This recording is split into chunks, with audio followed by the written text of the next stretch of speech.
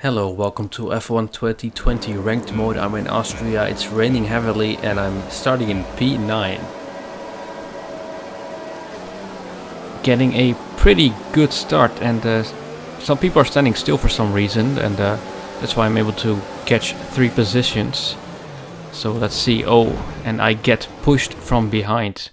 Yeah, Austria turn 1 is always a disaster and this time it's no different, unfortunately. And so now I'm back in P9. So let's see what I can make of it as we head into the 3rd corner. Let's see if I can find traction. Okay, the start was fine. Let's try and move forward. And Jeff did like that start. I personally didn't like it so much, but I'm in P8 now, so I did gain a position. Someone went off track, so let's see if I can get him. Huge oversteer here, and I wasn't sure if I really could clear him, so I was just a little bit reluctant to actually go to the left, as he has a little bit of a moment there. So yeah, I just stayed on the right. I didn't want to move just because I didn't want to hit him, of course. And trying again here, but you know, in the rain it's very risky obviously to overtake on non-conventional overtaking places. So on to lap 2 we go. And let's see if I can get him in the 2nd lap. And having some pretty decent traction. Okay, having to overtake through the grass as someone went crazy on the voice chat.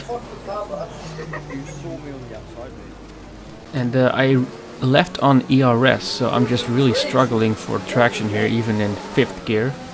So that was really silly of me. Losing a position because of that. But they make way for me ahead, so I can just pass through, putting me in P6. And into lap 3 we go, and having a pretty good run onto turn 3 this time. And locking up for this position, a little bit of contact. And a huge struggle for traction. But I can gain a position, luckily. And the person in front actually loses some speed or acceleration, weirdly enough. We bang wheels again. Some more sliding, as you can see, having to defend my 5th position here. Opposite lock almost. And I had lost a position, as you can see. And I'm also gaining one, but I think I didn't give him enough space there, so he lost his car because of that. I'm sorry if you're watching this. Wasn't on purpose, but that happens, unfortunately.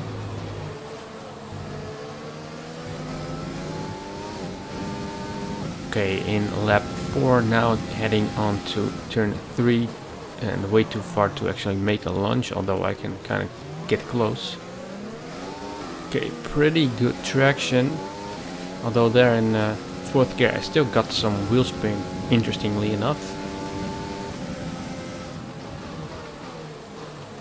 Okay, on to this turn, and I think I got on a slippery part of the curb there, making me lose my car in a really weird way. I don't know how I did that. I don't know how that happened, but I guess it's just a slippery part on the curb, just actually behind the curb. So that's unfortunate. So that lost me 2 positions, unfortunately, putting me now in P7. Okay, and this I have seen before. Actually, in the 1st lap I was also behind Jesus Christ, and let's see if I can get him in the last lap. And both struggling for traction, as you can see in this replay here. But not an overtaking opportunity appearing, unfortunately. So seemingly I'm gonna keep my position, but let's see what will happen. because you never know in these last turns, in these tricky conditions, you know, something can always happen. And yeah, I seem to have a little bit of a better pace, but not by much. Now I'm right on his tail, but as you can see, no place or time for a move anymore, just P7, which is decent but not great. Thanks for watching anyway.